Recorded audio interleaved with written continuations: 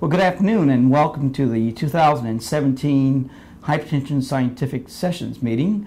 With me today is Dr. Greg Fink, who's the Professor of Pharmacology at Michigan State University. Greg, congratulations. He's receiving the Irving Page Lifetime Achievement Award from the Council. And tell us a little bit about what you've done over the years in terms of research and administrative assistance to the Council.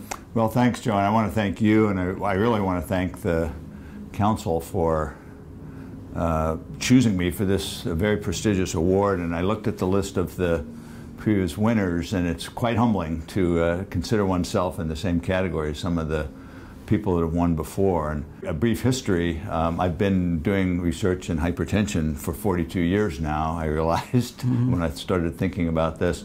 And I got into the field of hypertension as a postdoctoral fellow when I went to the laboratory of Michael Brody at the University of Iowa. And that had a very, very strong effect, obviously, on my interest in hypertension and also in the areas in hypertension that I wanted to do research in.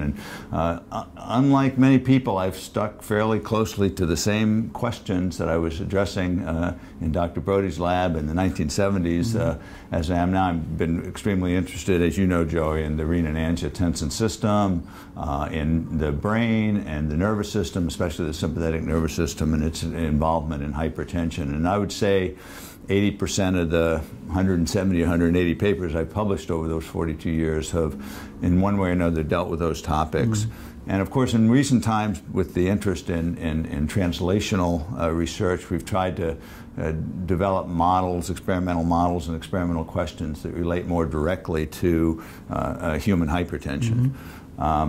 So I was in fairly recent times, we've gotten interested in sort of back interested in an old topic, which is the hemodynamics of hypertension. And particularly, we're interested in the role of the veins and the venous system in hypertension. Not very many people work in this area, but it's one that we've found very fruitful. And so over the last several years, we've published a number of papers that have really focused on that topic. You know, when you look back, as we all do at some stage, when you look back at what you've achieved in your career, it never quite seems, to, in my opinion anyway, to measure up perhaps to what other people have done. Perhaps you see your own flaws and your own deficiencies more clearly than others. But all I know is that when I got the notification, I was actually on vacation when I got the notification of this award. I was really surprised, shocked, very, very, very, very honored. This award in particular, it has some meaning for me because at the very first talk I gave at this council meeting back in 1977, Dr. Irvine Page himself was sitting in the front row of my talk. And I was extremely nervous. If you remember at that time, you had to be invited to come to this meeting. And my mentor, Dr. Brody, was invited. He could invite one postdoc. And all the postdocs fought for an opportunity to come to this meeting. And that year, I happened to win out. I don't know how. And I gave a talk on some of my work with Dr. Brody at this meeting. And Dr. Page was sitting there in the front row, as he often did. And he was in his, I think, probably in his 70s at that time. After my talk was over, he didn't really say anything. He didn't ask me any questions, and so other people did, and the meeting ended, and I left the hotel, the Stouffer Hotel, where the meeting used to be at that time. Maybe that was before your time, Joey. And I'm standing on the curb waiting for some friends, and Dr. Page walked right up beside me. And I was a young postdoc. I'm very nervous. Here's the founding father of hypertension research. Standing right next to me, and I was about ready to turn to him and introduce myself because this was such a famous guy in the hypertension field. And instead, he turned to me and he said, "So, Dr. Fink, I enjoyed your talk, but I have a couple questions for you." And so there, standing on the curb in front of the Stouffer Hotel, I answered Dr. Page's questions, very astute questions. He'd obviously paid very careful attention to my talk.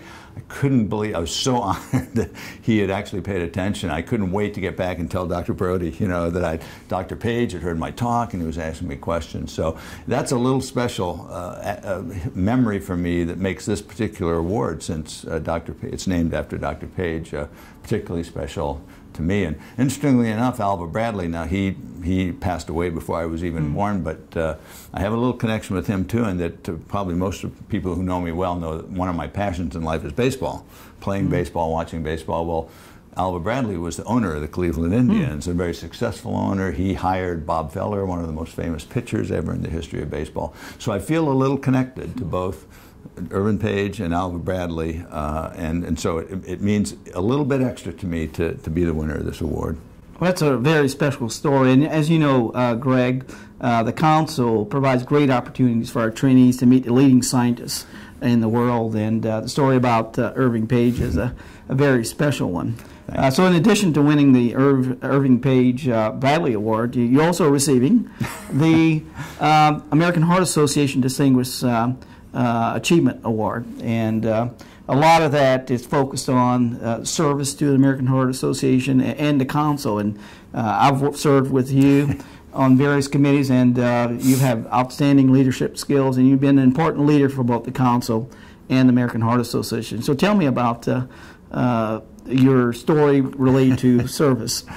Well, I received notification of this second award several weeks after the first, and I, of course, at first thought it was just a repeat. Accidentally, I got a new notification, but I looked carefully, and it was a separate award. And of course, I know about the Distinguished Achievement Award, and I have to admit, again, I was very, very excited. I ran in and told my wife, "You're not going to believe this. I not only won an award, I won 2 awards." You know, and this one I feel very, very good about, because I have, since going to Michigan State, where I still continue to work in 1977, I've worked for the Heart Association almost that entire time. I started out working for the Michigan Heart Association, a local heart group, reviewing grants and doing programs, and eventually was asked to serve on national committees. And I didn't work a lot for the Council right away, but eventually, as you continue to attend the Council and become better known, you get asked to do these things, and I felt a certain I felt a lot of loyalty to the American Heart Association. My very first grant came from the American Heart Association. So I was happy to work on the Council and work on various committees and serve in various ways. I have to admit again that when I forget exactly who it was now, but suggested that I might run for the chair of the Council, I thought, well, I don't know if I'm really ready for that. But it really proved to be a fantastic experience, and I'm really proud of what we did collectively, you and I and Chris and Rian and Clinton Webb, people who were Council leaders over the last decade or so.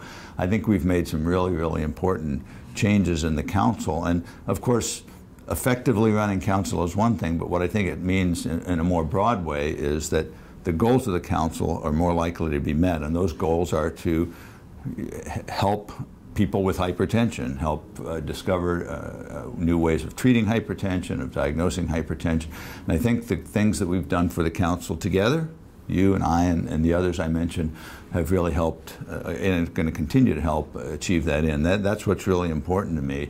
The responsibilities and the feeling of accomplishment of helping run an organization like the Council is great, but ultimately it's about helping the people that the Council exists to help, and those are folks with hypertension. So I felt very, very good about this award, because I think it's something that we really did make an impact beyond the science. I think our own personal science, I think we made a real impact. And one of those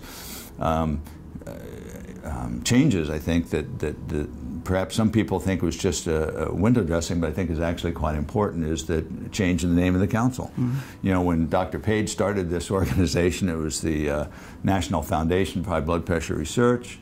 And then in 1949, it became the Council for High Blood Pressure Research of the Heart Association. And during my 10 years chair and your 10 years program chair, we collectively decided to change the name to Council on Hypertension. And I think that's actually going to have an impact. It's going to raise the awareness of hypertension with the Heart Association and with the public. So I'm really quite proud of that. Well, you should be, Greg, and thank you for your service to the Council and your leadership, and playing an instrumental role in achieving our strategic mission. Thank you, thank you for, not thank you, but congratulations on receiving 2 awards, and both of them are well deserved. Thank you very much, Joey.